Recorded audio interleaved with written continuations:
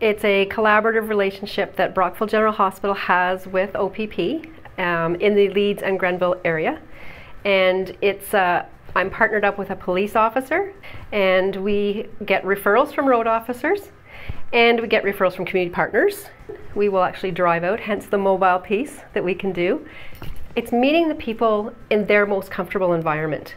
Yes, they're experiencing a crisis, and yes, it's a high time of stress, but we get to meet them in their home environment with their home supports that they have, and it's reaching out to the community as opposed to the community feeling they have to find us.